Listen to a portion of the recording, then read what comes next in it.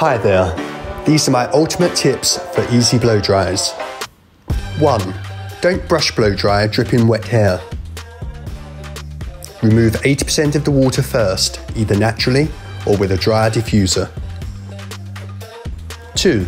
Take neat sections, no wider than your brush, and point the hairline sections downwards. Work cleanly, keeping the rest of the hair out of the way. 3. Lift the section high so you can get proper control of the roots. This way you won't tug the hair or snag the brush.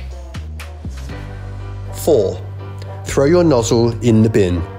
It causes more overheat damage than anything else we see. Breakage, split ends, and thinning hair. Just bin it.